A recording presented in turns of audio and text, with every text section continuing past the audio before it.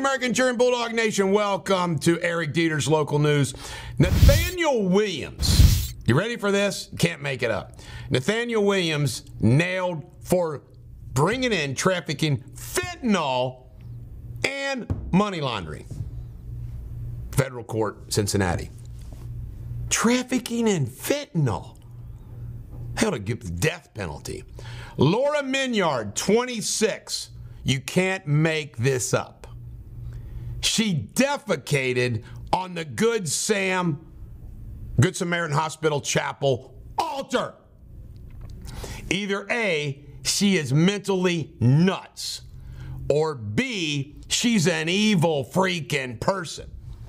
I've been in the Good Sam altar, chapel. What kind of a person defecates, which means takes a crap, on an altar in a chapel? I tell you who, Laura Minyard. Unbelievable. Kenyon Ross charged in the death of Eugene Parrish. This was the murder up in Roselawn. Mac Lewis got 100 years for murdering his wife in front of his stepdaughter. He deserves it. The jury now has the Amy Rodriguez case. This is where she abused her own child, and the jury is deliberating as we speak. In local news, Damar Hamlin returns Sunday.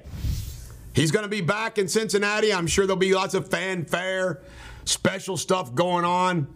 Probably a weird day for him, but he returns to the scene of his survival. Really sad story here. Cheryl Kidwell has been identified as the individual that was killed in the 275 accident. And I want to talk about this a little bit. Her truck got pushed off the bridge and went to the ground, and she died.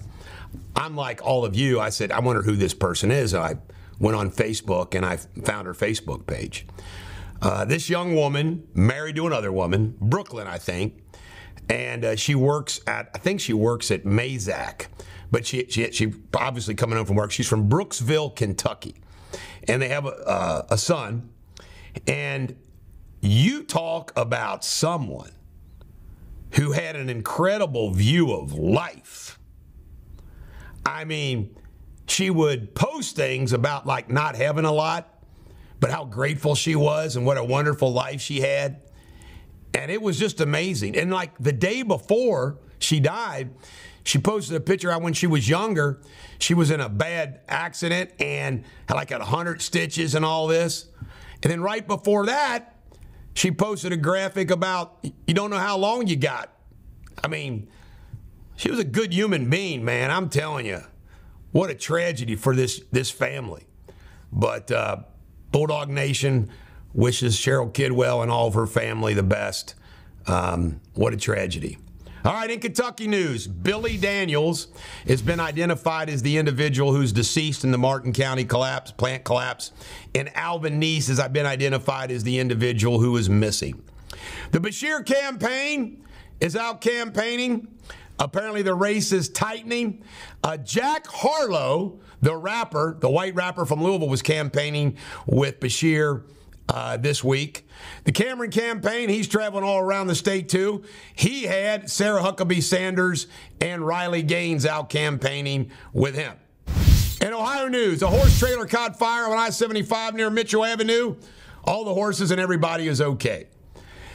They've now taken a digital profile of the woman that was found in Avondale that was missing. They don't know who she is, but they're trying to get an identity through digital work. Hamilton County vets. The Hamilton County commissioners are concerned the Hamilton County vets aren't getting what they're entitled to. They're on the case. We'll see what happens. Ohio recreational pot, if it passes next Tuesday, the legislature then can adjust it after the fact. We'll see what happens. This is the Bulldog. Every dog has their day. Have a great day.